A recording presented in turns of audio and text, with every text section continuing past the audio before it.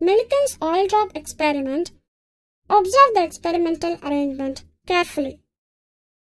The apparatus consists of two horizontal circular metal plates A and B, about 22 cm in diameter and separated by a distance of about 16 mm as shown in the diagram.